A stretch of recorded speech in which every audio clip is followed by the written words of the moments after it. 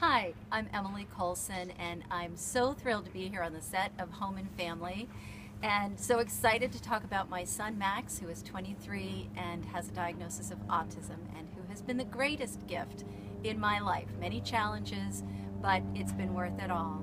We had a remarkable experience in a movie theater that was pretty devastating to us, and where the theater just said, people in the theater said, "You don't belong."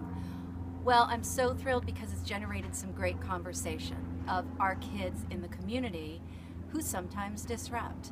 I'm thankful for that because our kids belong out in the community. This is how we learn how to navigate the world, and this is how others learn who our families are and who our kids are.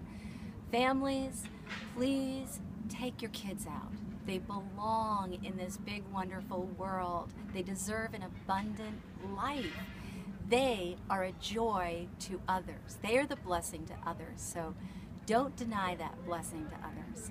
And if you know a family affected by autism, if you know a family in your neighborhood or your school or your place of worship or anywhere in your neighborhood, in your town, please reach out to that family. I promise you can change their lives by a simple phone call, by making an effort to say, "I care, I know your life is different, you're doing something that's a little bit different than mine.